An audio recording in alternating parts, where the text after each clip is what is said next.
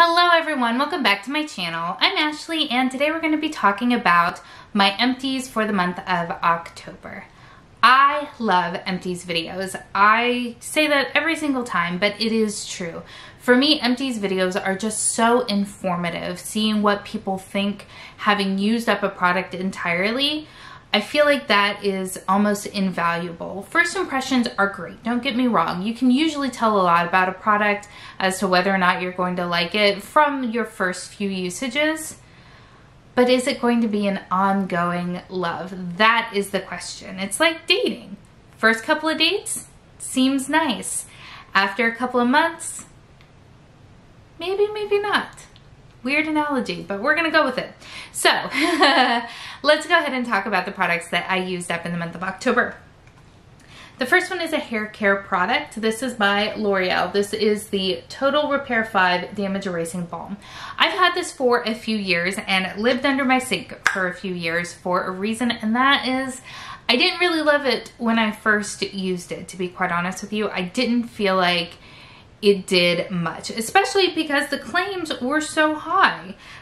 It says that this damage erasing balm is specially formulated for damaged, overprocessed, and chemically treated hair. This intense, luxurious reconstructing balm helps fight the 5 signs of damage: split ends, weakness, rough, dull, and dehydrated, with an advanced treatment with ceramides. All of that sounded fantastic. I didn't really feel like it did anything. So it went to go live underneath my sink, and then I finished off the conditioner from my Carafix set and needed something else to use in its place because I didn't want to go out and just buy a new conditioner. So I kept using that shampoo, which you guys know I do like quite a bit, and then just started using this as a regular conditioner. As you may know, I don't wash my hair every single day. I usually wash it about twice a week. So using this as my conditioner was fine. It didn't really do anything of true value. So this is not something that I would purchase again and not something that I would recommend at all. I do also have a body care item. You guys have seen this before. This is my Earth Mama Organics Organic Nipple Butter. Love this stuff. Will continue to use it until I'm done nursing, which sadly might be sooner rather than later. I do have quite a bit of skincare in here as well, which is always very exciting. So the thing that I am most sad about being gone is my Pharmacy Green Clean Makeup Melt Away Cleansing Balm. You guys know this is my holy grail product. I love this stuff so much. It is completely gone, super empty, smells really good. It smells really very clean. It's got very earthy, sort of herbally scent to it with a little bit of citrus to it. I love the way it smells. I think it smells fantastic. But more than that, it works so well. So well. I absolutely love this stuff. If you saw my Sephora sale recommendations, I made some really extensive claims about this product, saying that even if it smelled terrible, I would still love it. And I have to say, as weird as that is, I think that's still the case. Thank God it doesn't stink, but it works so well. It dissolves all of my makeup. I never have like raccoon eyes or anything like that. It breaks down all of my eye makeup, all of my face makeup, and just leaves my skin feeling very clean and very hydrated. It never feels stripped or raw. When I go in with my cleanser as my second step, it could really be just about any cleanser because it has very little job to do at that point. I love this stuff. I cannot wait to replace it because I don't love what I've been using in the meantime, but I am holding out for the Sephora sale because why buy it at full price when I can get it at a discount? So yeah, totally recommend. Absolutely. The next product that I'm just kind of so-so about, and that is this deluxe sample of the Laneige Cream Skin Toner and Moisturizer.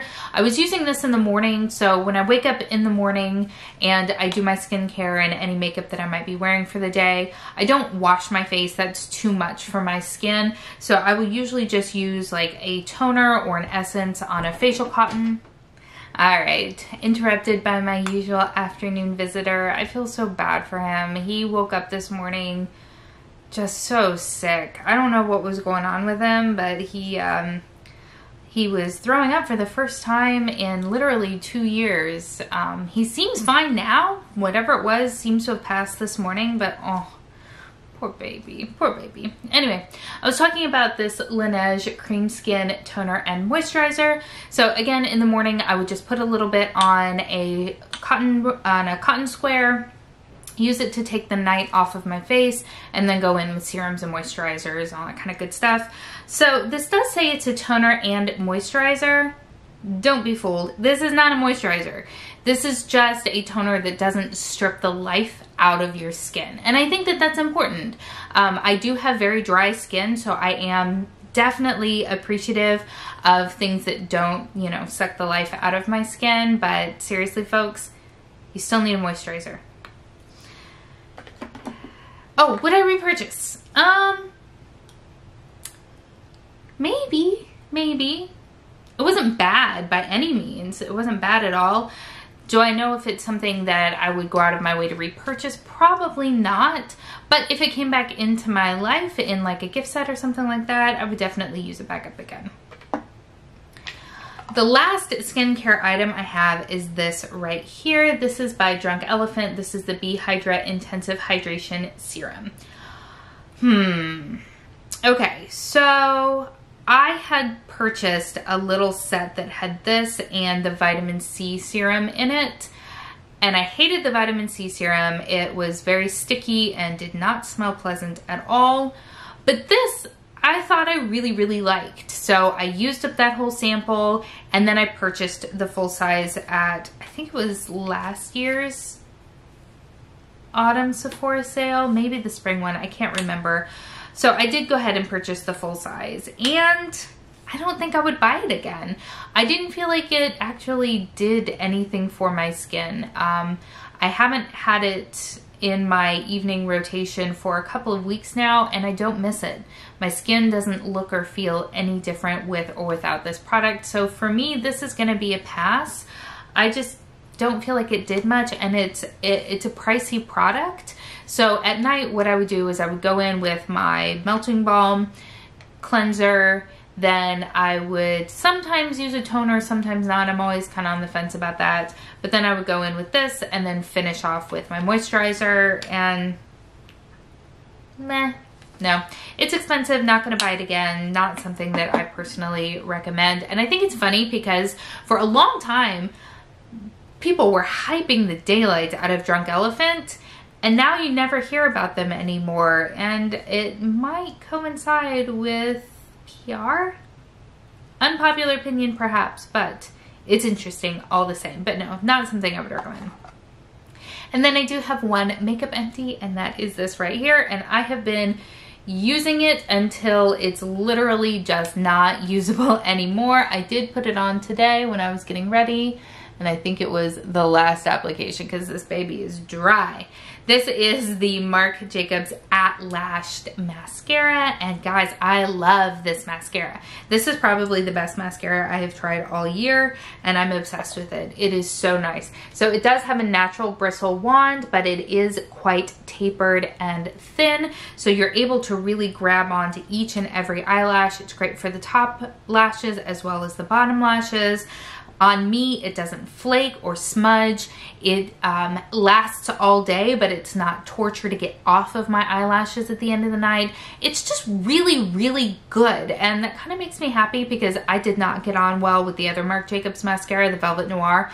That flaked and transferred on me like none other.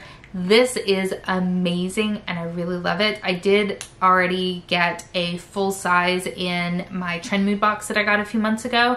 I haven't opened it yet because I'm working on a different mascara, but guys, this is really good. It was also another mascara or product in general that I did recommend in my Sephora recommendation video. So if you haven't caught that video yet, definitely check it out. I will make sure to have it linked right there in the cards. But that does it. So I did have a good makeup empty month, or I guess beauty product empty month. And because these were all, for the most part, full-size products, and they were more expensive products as far as dollar-wise go, even better. So I am very happy with what I've used up. And a lot of these things were kind of, I thought, on their last leg. So I thought these were going to be part of my September empties, but they weren't. So we'll see what November brings us. So what have you used up this month? Let me know. Thank you so much for spending some time with me today. I hope that you are having an amazing day, and I will see you next time. Bye.